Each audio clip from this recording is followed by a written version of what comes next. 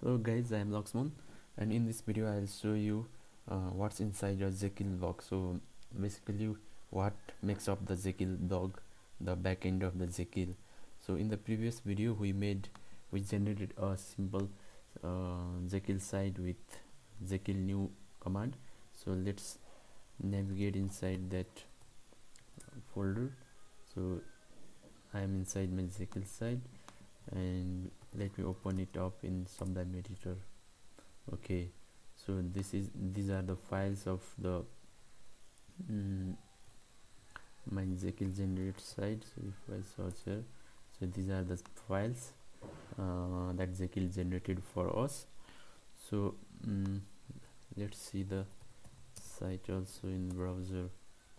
Okay, if we do Jekyll solve, it will generate the site in the local computer. Okay, some errors, but also it is. Let me copy link and open it here. Okay, so this is our Jekyll site. This is our title. So Jekyll has generated this for us. So about, this is a page, and this is a post. Okay, so now let's see here. So inside my blog, so this is the name of my Jekyll generated site. So there are different folders and files. So the first one is .sass cache. So it is a cache file generated by Jekyll. So we don't change anything here because we don't understand anything. It is in the converted form. So the next one is okay, so the next one is index.md. so this is the index file that will be this page. So this is the home page, is the index file. So .md means markdown. Writing in markdown is really easy. And the next one is underscore config.yml file. Is how you pronounce config.yml. So this is the configuration file that Jekyll generates. So this is the most important part of the Jekyll. So what we do is this is the title of our site. So let me give it my blog. So so these are it contains the basic setup for our Jekyll site, like description. The description goes here, the description of our site, and base URL means the base URL, like the path of our site, where it is. And if we are hosting it in some domain, we keep it here. And these are the social links that go here.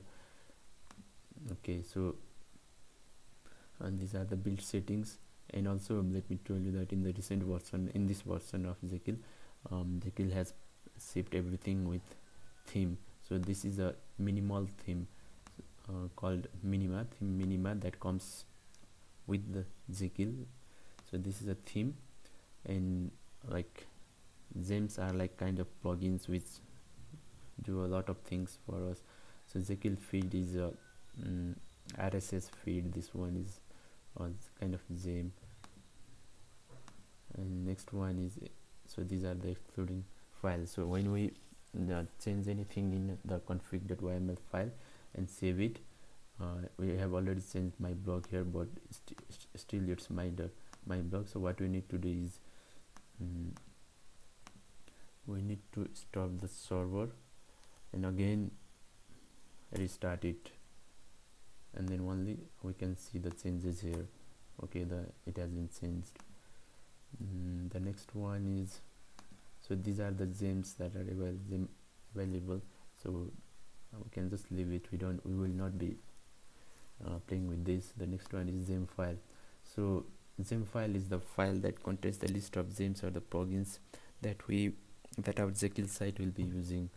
Like it will declare the Ruby version, and and also Jekyll is also a gem.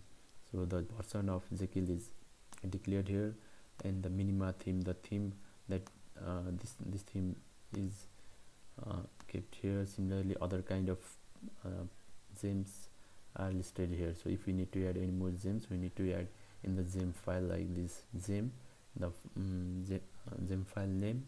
And if we want to install a specific version of that gem, then we give the version true. So this is the git ignore. Let's another file.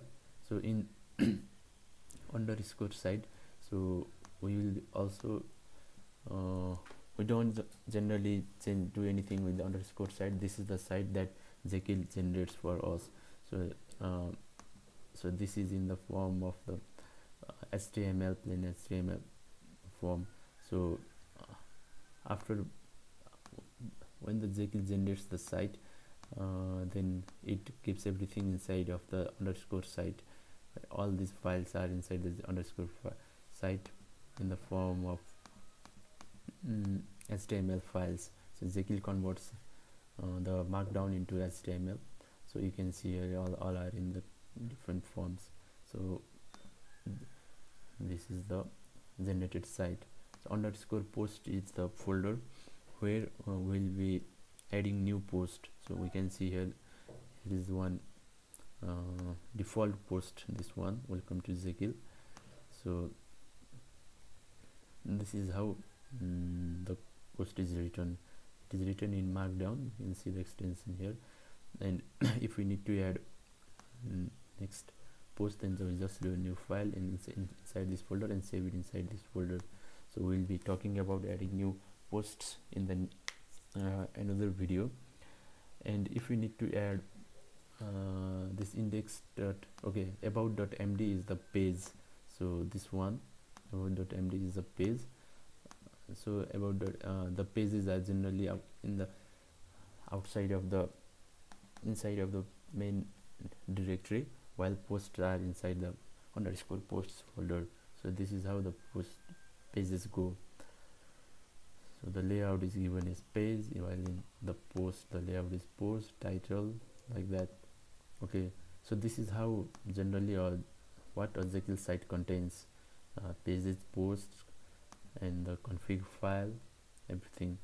So this is just a brief description about the Jekyll site. So in next video I'll show you how to add new posts, new pages, and more in the another videos. Okay, this much for now. Thanks for watching.